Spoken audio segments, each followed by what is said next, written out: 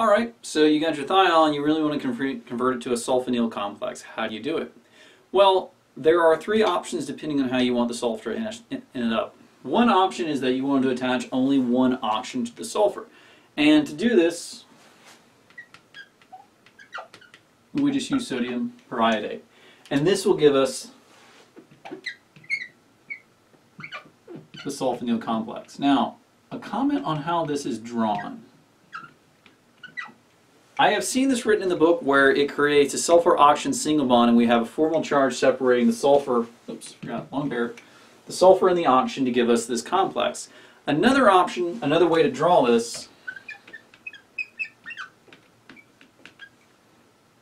is this way. Sorry, don't need lone pairs there. Now, which is correct? By the way, I was taught to draw those structures.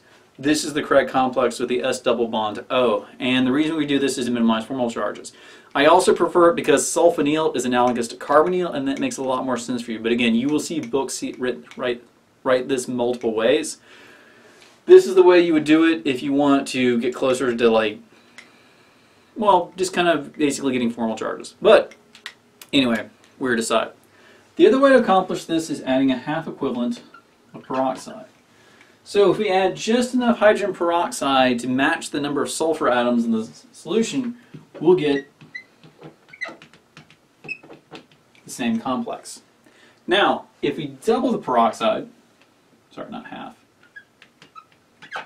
So here we have equivalent amount of peroxide, and here if we have twice as much peroxide, we'll end up putting sulfur in an even higher oxidation state. And again, you may see some books write it as